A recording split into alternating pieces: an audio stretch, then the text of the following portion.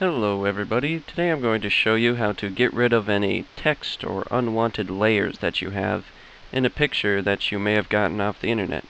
For example, if you want to make your own background for your desktop and you want to add in other pictures from the internet and make a collage or something, usually when you grab an image off the internet it has the website address or someone's name, and you want to get rid of that to make the image cleaner and look better.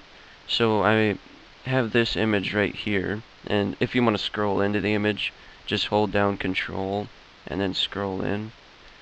And see, just generic website.com. I'm just using this for an example. So we want to get rid of this text right here. So we're going to be using two tools to do that. We use the color picker tool right here, and we also use the paintbrush tool. Now the color picker tool, it selects the color of what you click on the picture, the exact same color. So if I wanted to click or get the color of Vault Boy's skin, I just click on it, and over here we can see that that's the color selected, the exact same color as his skin. If we wanted his shirt color, we click on his shirt and it shows up that color. So first step is to get rid of this M right here, and we do that by selecting the black that's around the M, and then we go to our paintbrush tool and just zoom in a bit and just color over it to make it not there. So get rid of this M, and now I want to complete this outline that's here around Vault Boy. So I go to the color picker tool, zoom in a bit more, select the color of the outline, go to the paintbrush, and we just color over it. And then I want to fill in this right here. So we gotta select the black again, select paintbrush, and this kind of takes a while, but it's satisfying to do in the end. It'll make your pictures look a lot better. So we want to get rid of this mark right here, go to the lighter color, color over that. And every once in a while it's good to zoom back out and see how your picture looks from a distance. See, it looks like the M wasn't even there. So we keep just going through each letter by letter, just using the color picker tool and the paintbrush. And this is a very simple picture. It's pretty easy to recolor, but once you get into the more advanced pictures, it'll get a bit more difficult. But it's just the same concept, just selecting the color, coloring over it to get rid of the text.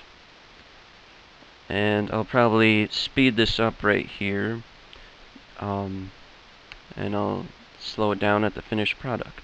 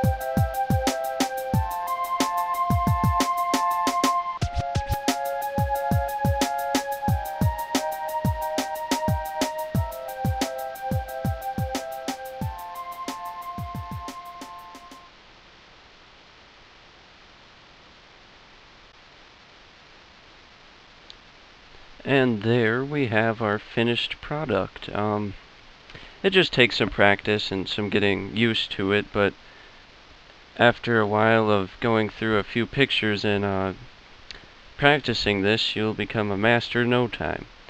Now, so yeah. See, it does. You just gotta make sure you get like the shading correctly, and just keep rounding off edges and making things smooth to make the picture look good.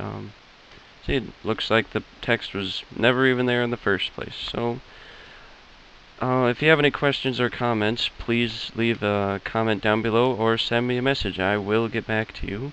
Thanks for watching. Bye. This is an example of using the paintbrush tool and the color picker tool to get rid of a website on a pretty big image. I wanted to use this image for my desktop background, but this website right here, the bottom left corner, was bugging me. So I went in and did the same process that I showed in this video. Just went around it, selected the colors around it, and then colored it in. And in the end, I got this. And here, see, the website's gone. It's not perfect, but it still looks pretty good, and I use it for my background right now. See, there's the website, and there. And this picture, I made it for my friend. He wanted a